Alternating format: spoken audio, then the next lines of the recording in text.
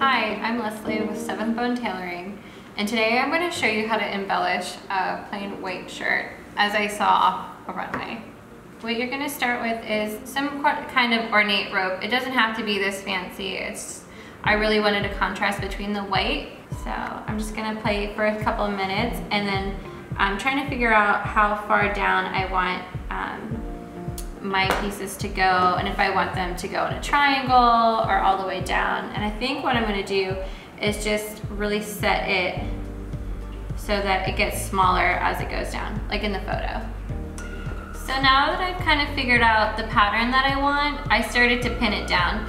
And don't really feel intimidated by which direction your pins go. Usually when you sew, they go up and down. With all these curves, it's kind of tricky, so you can kind of play around until something feels right. And I found a lot of times when I'm sewing that I have to adjust the fabric underneath. If you end up using a shirt that is really sheer, you're gonna wanna iron on some interfacing on the back so that it gives you a little bit of a stiffness to your fabric, and it'll make pinning easier and sewing on easier. My fabric's already thick, so I don't need that. And then I'm just gonna continue to make these loops. And it doesn't have to be perfect. When you start to sew too, it'll actually look a lot better than when it seems on here. So. And then just go under like this, flat. And then you can just press it down. And I'm gonna try to make mine get smaller as I go. So I have my pieces pinned, and I'm just gonna start at the beginning point and start stitching around. Just picking a point over here to start. And start in back stitch. I want to make sure my area is flat and just check this as I'm working that it doesn't move. Whichever shape you made, sometimes you go down and back around and you find yourself back at the beginning, and that's okay. Just stop and backstitch and then just start over again at a new placement. So it won't really feel like you can go in a repetitive pattern. It's just kind of like wherever it feels natural. I'm using a lighter thread because it blends in with this metallic. Again, you're welcome to use your creative freedom. I've completed the one side. I stitched it all down, and I'm very happy with it. And what I want to do is I want to mimic it on the other side. So I want to take the collar and make sure that it's even here.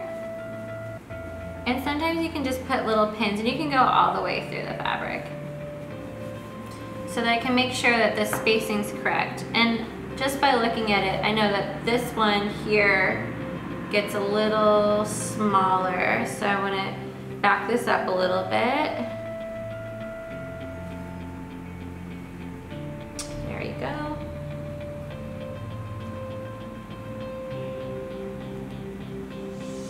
And a lot of the time is just the patience and pinning and making sure that the placement's correct.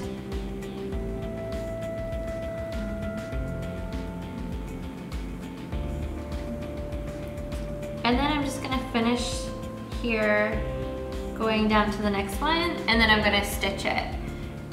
And actually, just because I wanna make sure it's even, I'm only gonna stitch halfway through, and then go back and check my garment, and then stitch again. And I'm only gonna do one round of stitching, and then once I'm completely done, I'm very happy with it, then I'll go back and make sure all the corners are down and I stitch on the inside.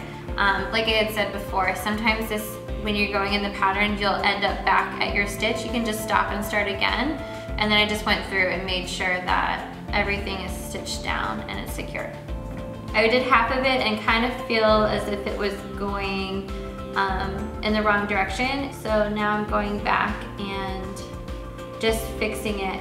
And that way, if I have to unstitch it, I only have one stitch right now.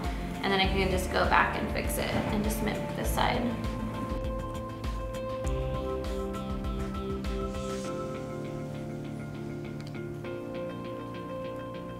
So I'm just stitching down the last part of this detail.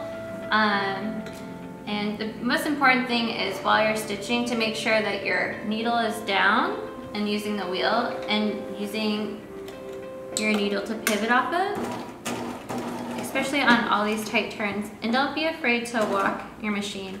I always feel with my Bernina I have a lot of control over my stitches.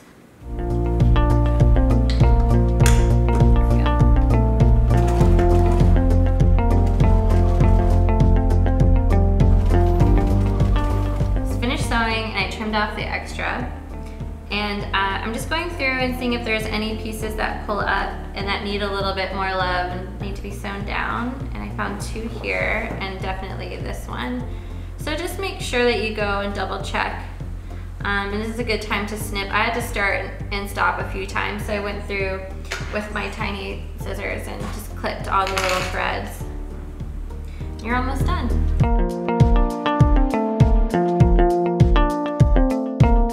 Thank you for tuning in, and for more tips and tricks with 7th Bone Tailoring, tune in to Bernina's website, www.wealsew.com.